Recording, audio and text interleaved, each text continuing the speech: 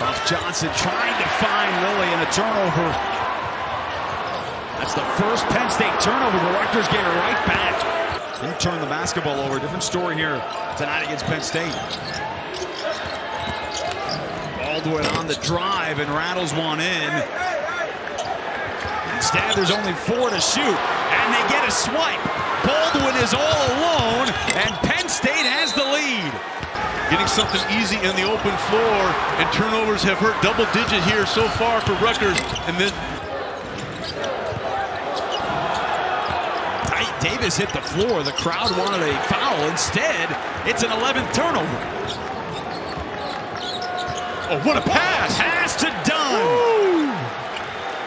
The one that Baldwin just found to Marco Dunn. And the ability to play with your head up, and a lot of guys would make that pass, but it wouldn't lead the recipient to the rim. Look what it does. It leads him right to the rim.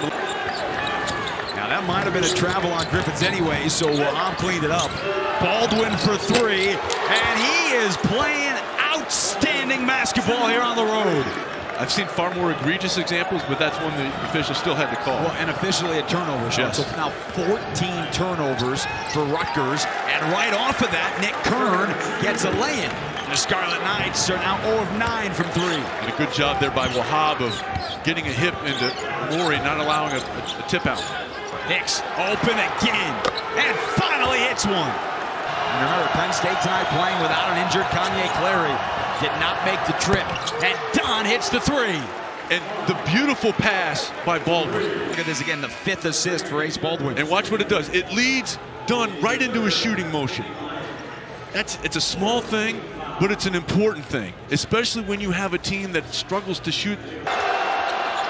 Deep in the shot clock, another tough 3. And Gavin Griffiths had his hand up, but Ace Baldwin took it right out of his pocket. Again, they're working deep in the clock, and they were working it all the way to Wahab on Wolfo. Nice touch.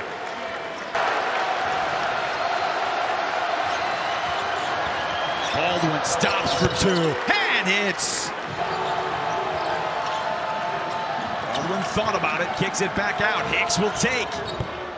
And just died on the back of the rim and went in. By Baldwin of not letting one mistake carry into another. Here, he gets the misdirection, kicks it back. This thing dies like a coin at a toll booth. And they did not go early. But Baldwin again, a nice bounce, touch pass to Lilly. We have seen that twice.